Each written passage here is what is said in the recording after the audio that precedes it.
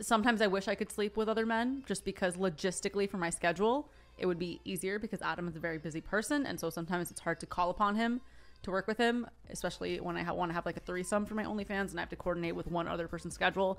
So there's that component. And yeah, obviously I think it'd be fun and hot if we did stuff with other guys, but like I just don't care enough to like have it affect my relationship with you. And I'm okay with that, but I feel like a lot of my very feminist audience wants me to care about that a little bit more and like fight for it.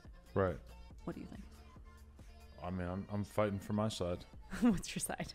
That I like having you as my... As only yours? As only mine, yes. I'm very, very sensitive. You don't think that you're not very sensitive? Very jealous. Very emotional.